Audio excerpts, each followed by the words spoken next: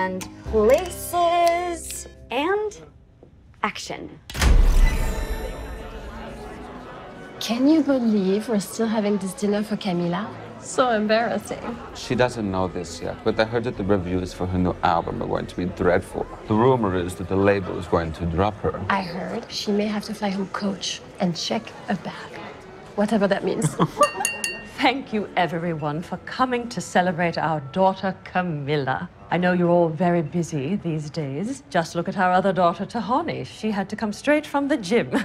Would anyone like to say a few words of praise about Camilla's latest album or any other aspect of Camila? There are so many to celebrate. Perhaps Tahani should speak. She's had her share of failures recently. Celebrating me could be therapeutic.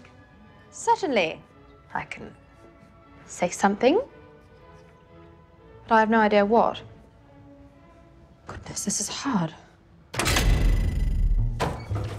Well done, Vicky. That was quite good for the system. For me, it was rather traumatic. Okay, it's like her parents were the chainsaw bear, but instead of chopping off her head, they chopped off her self-esteem? Yes, Megan, good. Take what you know about them and then force them into moments of personal difficulty. Think of it as flattening the penises of their heart. Oh, now it makes sense. Why don't you go deeper into her file and look for other ways to challenge her? All right, whoa. Slow down here.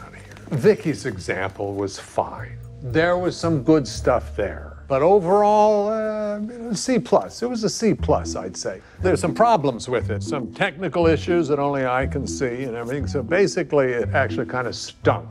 So I think it's just best if you leave, Vicky. This is not working. You're bad at this. C+.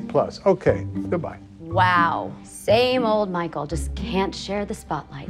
Well, goodbye, everyone. That's a wrap on Vicky.